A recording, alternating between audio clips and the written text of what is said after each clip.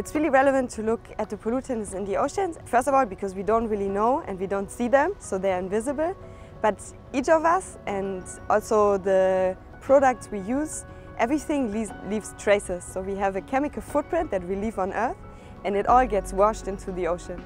And the plan of this mission is to actually understand what's the impact and how much and which kind of pollutions can we find in the ocean.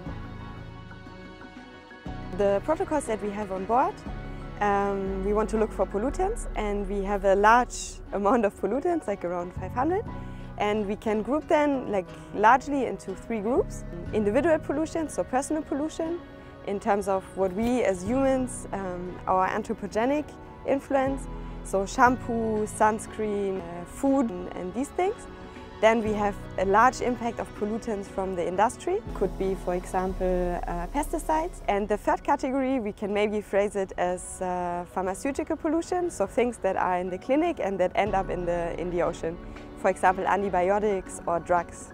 Let's maybe take the example of pharmaceuticals. So we take them, they hopefully have a beneficial effect for whatever we want to treat, but our body wants to get rid of pharmaceuticals as well. So they're highly potent, they interact with biology, we get rid of them, they get into the toilet, they get into wastewater, and that's their way into the environment.